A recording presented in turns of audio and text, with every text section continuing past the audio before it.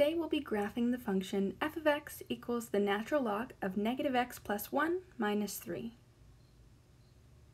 We'll start by rewriting what's inside of our natural log because we want x to be by itself. This gives us f of x equals the natural log of the negative of x minus 1 minus 3. So we'll start graphing this by looking at the parent function. F of x equals the natural log of x. Notice that it passes through the point 1, 0. We'll start transforming this function by doing the reflections. When we take the log of a negative, it reflects our graph over the y-axis.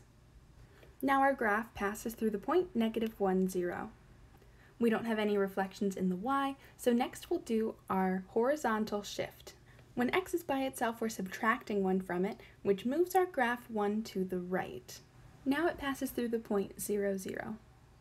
Now looking at our vertical shift, when we subtract 3, that shifts our function down 3 spaces. Now this passes through the point 0, negative 3. And notice that the asymptote shifted along with it.